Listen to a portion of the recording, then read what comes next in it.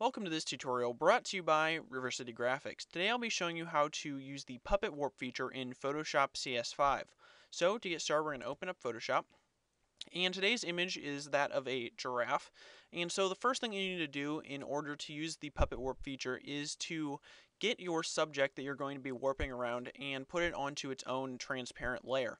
So I've already done this so that to save time. So you can see if I turn off the bottom layer, you can see that I've already selected out the giraffe. I just used the quick select tool over here and painted around the giraffe, but to save time, I've already done that.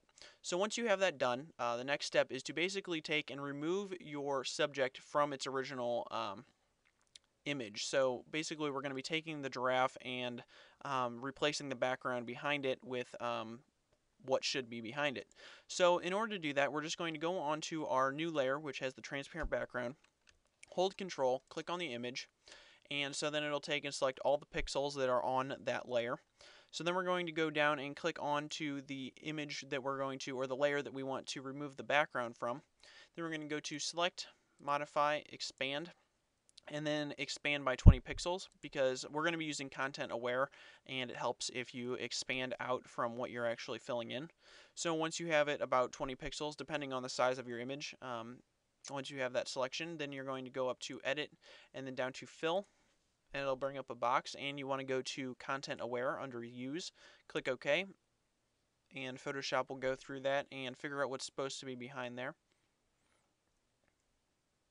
Alright, so now if we take and turn off our giraffe layer, you can see that Photoshop has taken and decided what's supposed to be behind there, and it's done a pretty good job.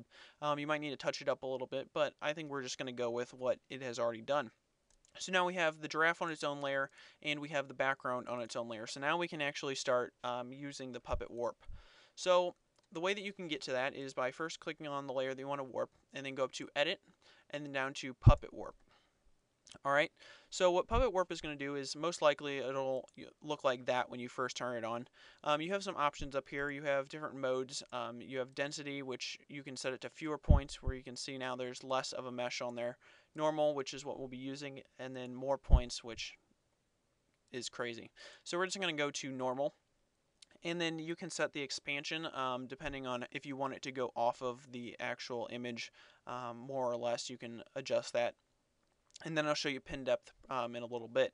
So you can toggle on the show mesh depending on if you want it or not. I'm just going to leave it off. So basically what you do in Puppet Warp is you can take and put points onto your image. And you can see that I'm adding these. They look like little pins, I guess. Basically what these do is they can both move parts of your image and anchor them. So they do the same thing. There's no really toggle. So basically you just need to put them at points where you would have things either you want to stay there or you want to be pivoting around. So I'm just going to add some around the body and on the legs. And if you add one in a place that you don't want, you just hold Alt, and you can see that you have a little scissor icon, and you just click and it'll take it away. So now I have these pretty much established on the legs, and then maybe I'll just take and put one on its neck here, and we'll put one maybe up on its head. So now what you can do is basically take and move things around. So we can just take and grab on this, and you can see that we can just take and move the giraffe's head around however we want. So we can just take, and I'm just going to remove this one for now, and we can actually just take and bring the giraffe's head down here, maybe put one up here so we can bring its neck down.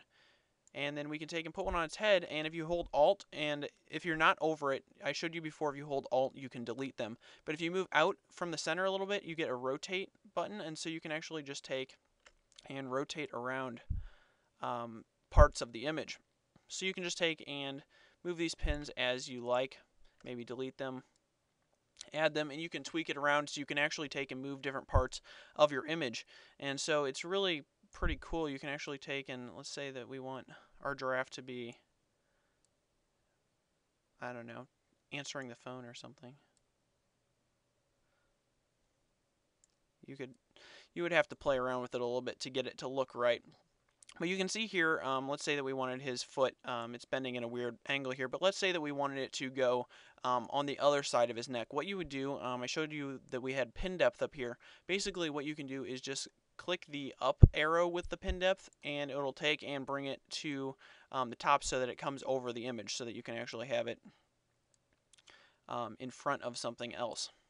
So there we go. He's got a phone call. All right.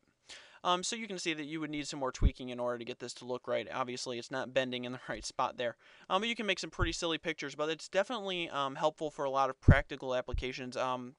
If people are taking pictures and you need to retouch it and they're in an awkward position or they're in an awkward pose or they've got their arm somewhere that it shouldn't be, this can really help to take and move it to how it should be in a reasonable fashion. In other versions of Photoshop, this would be a really painful thing to do.